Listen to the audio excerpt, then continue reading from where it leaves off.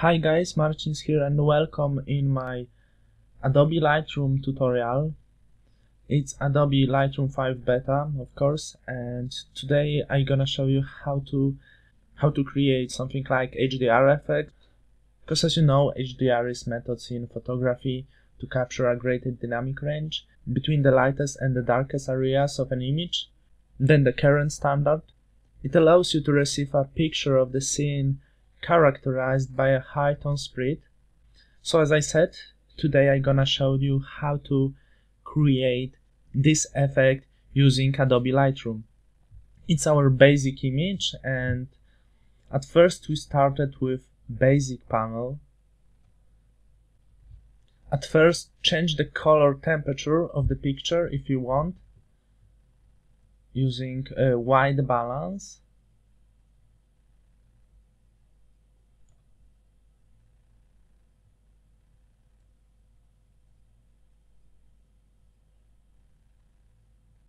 And I want to add some contrast.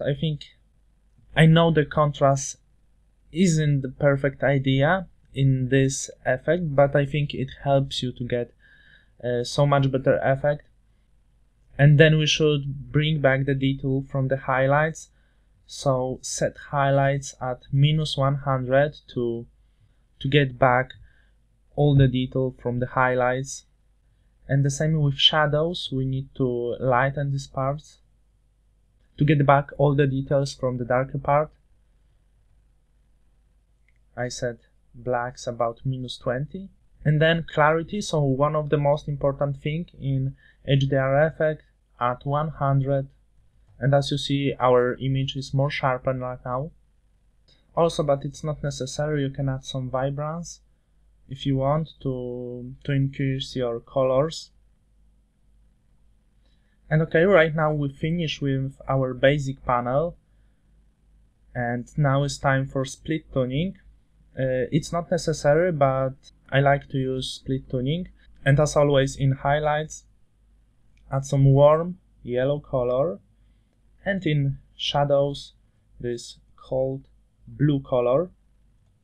If it's too strong for you, you can change saturation a little.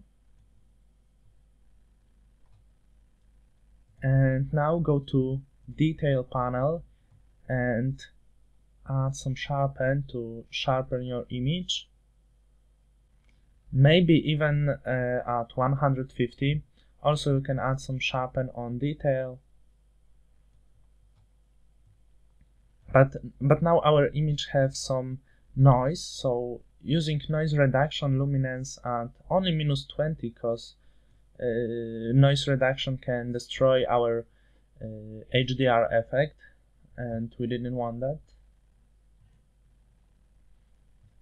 Also, panel called effects, you can add some vignette effect right now, but of course it's not necessary.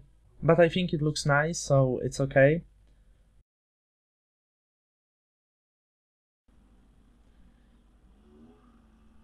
And it's not necessary, but at the end you can add just a little highlights, but as I said, it's not necessary, and sometimes it can destroy your HDR effect.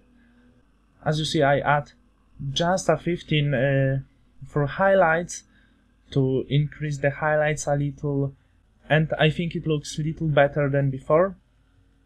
So let's see our result.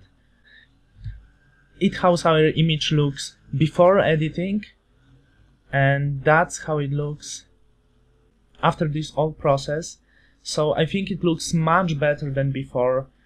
I like this HDR look on this image, so I hope you guys like this effect also.